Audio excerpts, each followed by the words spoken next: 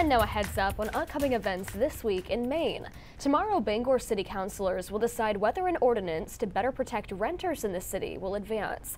The proposal is designed to make sure tenants are not subject to unjust costs, and it will also shore up anti-discrimination rights. If approved, it could see landlords having to give tenants a 2-month notice before raising rents, and they won't be allowed to charge application fees. It would also cap screening fees to $75. Portland passed a similar tenants' rights ordinance back in 2020. If the draft advances tomorrow, it will head to another vote on February 27th.